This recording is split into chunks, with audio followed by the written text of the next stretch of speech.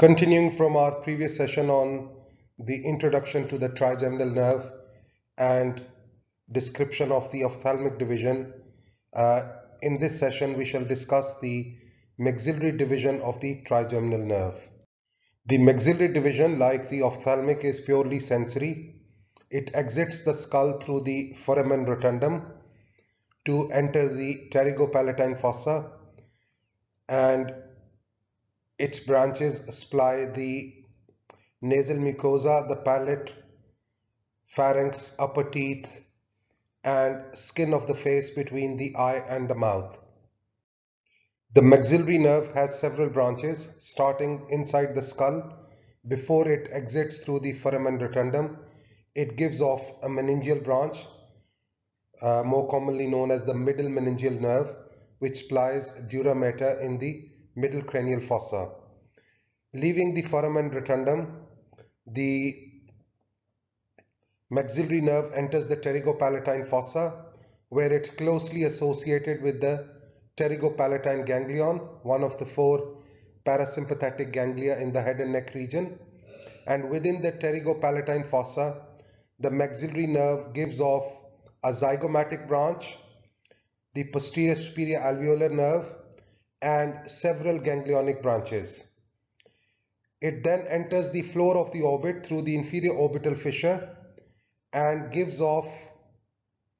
anterior and middle superior alveolar nerves whilst traveling in the infraorbital canal.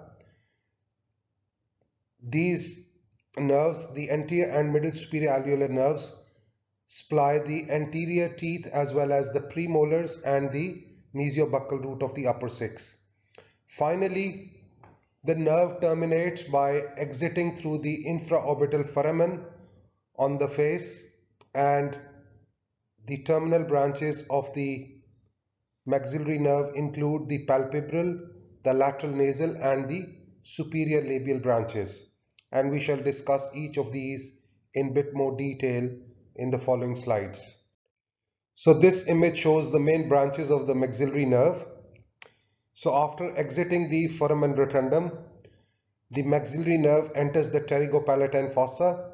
where it's closely associated with the pterygopalatine ganglion through two connecting branches. The main trunk of the maxillary nerve within the pterygopalatine fossa gives off the zygomatic nerve, which divides into zygomaticotemporal and zygomaticofacial. Now on this image, the communicating branch to the lacrimal nerve carrying postganglionic parasympathetic fibers seems to be shown as emerging from the main trunk, but more commonly it emerges from the zygomaticotemporal nerve because it's closer to the supralateral aspect of the orbit and can communicate with the lacrimal branch of the ophthalmic.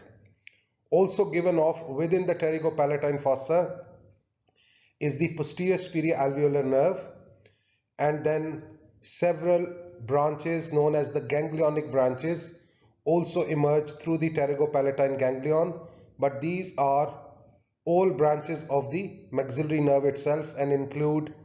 the greater and lesser palatine nerves, the nasal branches, the pharyngeal branches, and the orbital branches. Then the main trunk of the maxillary nerve enters the floor of the orbit through the inferior orbital fissure, where it travels in a canal known as the infraorbital canal. Whilst traveling inside the infraorbital canal, it gives off the anterior and middle superior alveolar nerves, which descend along the anterior wall of the maxillary antrum, supply the maxillary antrum, and then provide innervation to the incisors, canines, premolars, and the mesiobuccal root of the upper six, whereas the posterior superior alveolar nerve provides innervation to the maxillary molars, excluding the mesiobuccal root of the upper six. Finally, the maxillary nerve, which is now best known as the infraorbital nerve, emerges through the infraorbital foramen in the maxilla and terminates on the face by dividing into palpebral, lateral nasal, and superior nasal branches. At this point, it would be appropriate to discuss the pterygopalatine fossa, which is a blind fossa located between the posterior aspect of the maxilla and the pterygoid plates. So laterally it's marked by the pterygomaxillary fissure, and this fossa is related superiorly to the foramen rotundum, through which the main trunk of the maxillary nerve enters the pterygopalatine fossa itself, and posteriorly is the pterygoid canal, through which the greater petrosal branch of the facial, which has joined the deep petrosal branch from the sympathetic plexus, is transmitted as the nerve of the pterygoid canal and carries preganglionic parasympathetic fibers to the pterygopalatine ganglion. Also posteriorly is the palatovaginal canal, through which the pterygopalatine fossa communicates with the nasal cavity and the nasopharynx. Anteriorly is the orbit, and through the inferior orbital fissure, the pterygopalatine fossa communicates with the orbit. Medially is the sphenopalatine foramen, through which the pterygopalatine fossa communicates with the nasal cavity. Laterally is the pterygomaxillary fissure, which leads into the infratemporal fossa, and inferiorly is the greater palatine canal, through which the pterygopalatine fossa communicates with the oral cavity and the soft palate area. Closely related to the maxillary nerve within the pterygopalatine fossa is the pterygopalatine ganglion, and this is the largest of the peripheral parasympathetic ganglia in the head and neck region, also known as ganglion of Meckel. The parasympathetic root originates in the lacrimatory nucleus in the lower pons, nervus intermedius branch of the facial, greater petrosal, which joins with the deep petrosal branch from the sympathetic plexus to form the nerve of the pterygoid canal. And these fibers enter the pterygopalatine ganglion and are distributed through the ganglionic branches of the maxillary nerve, firstly to the lacrimal gland via the zygomaticotemporal branch, which communicates with the lacrimal branch of the ophthalmic to provide scletomotor fibers to the lacrimal gland, and through the palatine, pharyngeal and nasal branches to mucosal glands in these areas. So this image depicts the scletomotor parasympathetic fibers which are distributed through the ganglionic branches of the maxillary nerve, originating in the lacrimatory and superior salivatory nuclei, nervus intermedius, greater petrosal branch of the facial nerve, which joins with the deep petrosal nerve carrying sympathetic fibers from the superior cervical sympathetic ganglion to form the nerve of the pterygoid canal, which enters the posterior aspect of the pterygopalatine fossa, and then these preganglionic fibers reach the pterygopalatine ganglion and are distributed through the branches of the maxillary nerve. The scletomotor fibers to the lacrimal gland through the zygomaticotemporal branch, which joins the lacrimal nerve of the ophthalmic division, and then the mucosal and minor salivary glands in the palate, pharyngeal area, the nasal glands and the orbital glands, they are also innervated through the ganglionic branches of the maxillary nerve. One of the main branches of the maxillary nerve within the pterygopalatine fossa is the zygomatic branch, arises in the pterygopalatine fossa, enters the zygomatic bone and divides into two branches: the zygomaticofacial, which provides innervation to the general sensory innervation to the skin over the prominence of the cheek, and the zygomaticotemporal, which we've discussed several times, carries scletomotor fibers to the lacrimal gland and also supplies the skin over the zygomatic arch, which is the hairless skin of the temple, and carries postganglionic scletomotor fibers to the lacrimal gland uh, before it enters the zygomatic bone. Now we can look at the dental branches of the maxillary nerve, starting within the pterygopalatine fossa. The posterior superior alveolar nerve branches from the main trunk of the maxillary nerve, descends along the posterior wall of the maxillary tuberosity to provide innervation to the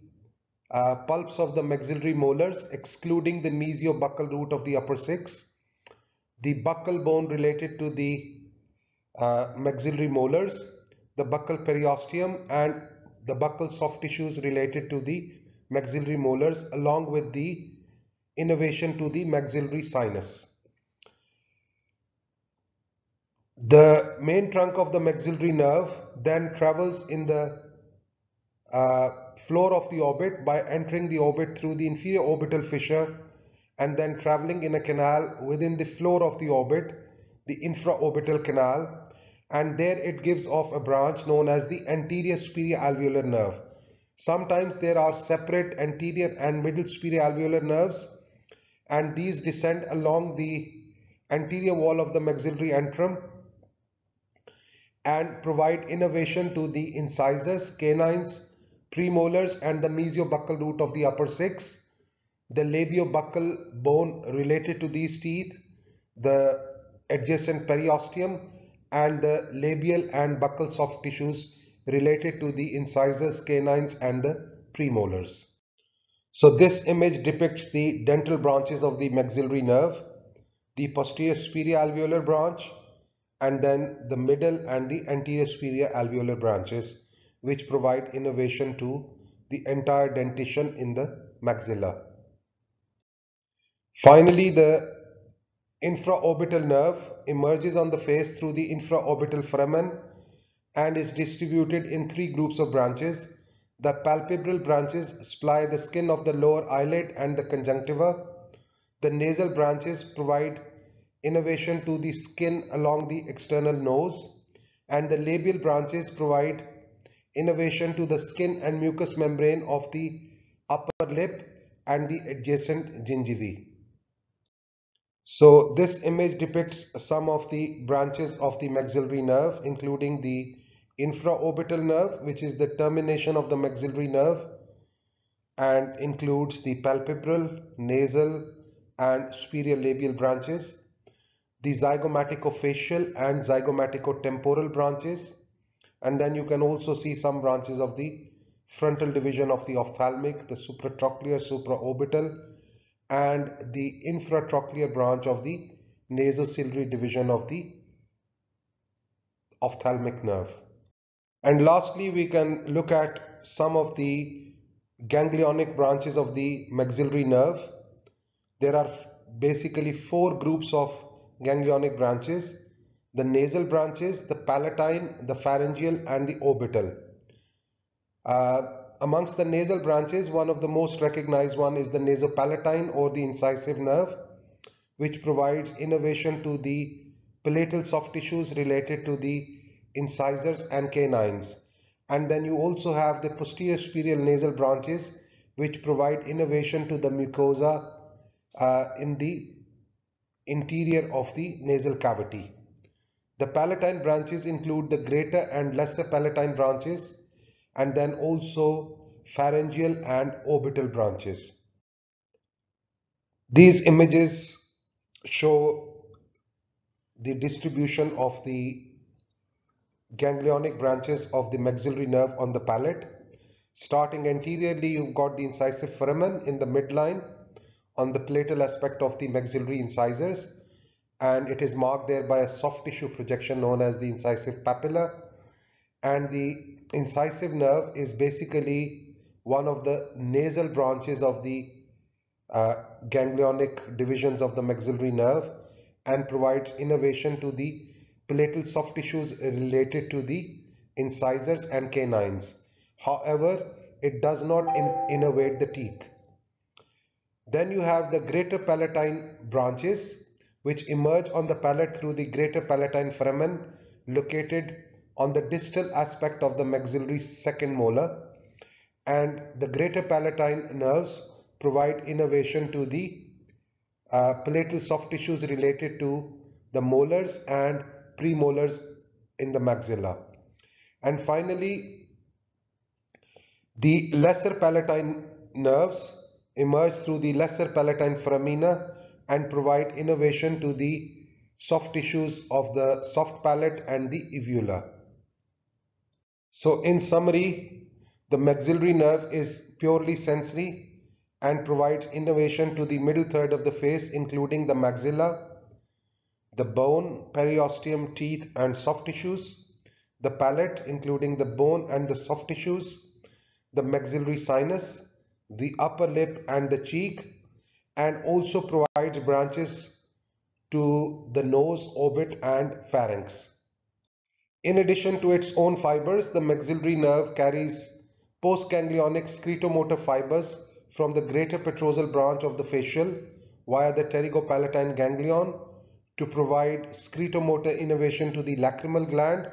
via the zygomaticotemporal branch and to mucosal glands on the palate, pharynx and nose via the ganglionic branches. And these are two of the recommended textbooks for further reading: Anatomy for Dental Students by Johnson and Moore and Netter's Head and Neck Anatomy for Dentistry. Thank you.